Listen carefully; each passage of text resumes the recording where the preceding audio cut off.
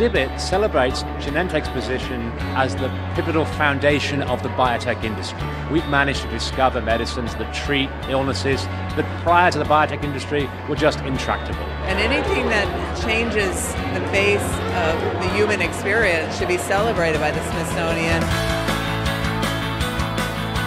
If you're going to be a part of the future of healthcare, whether it's biotech, pharma, the future is going to be the integration of all these technologies. So talking to people outside of your areas of expertise is often really, really important to catalyze that spark of an idea.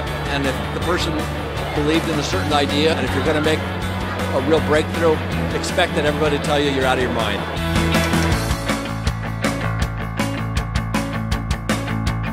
Drive, ambition, innovation, all of these things can help, but again, the main thing is if you're excited about it. I've never been at Genentech a single day that I didn't learn something or been able to show somebody something they didn't know. I think companies like Genentech, who thought they had something little but aimed really big, really has made a difference in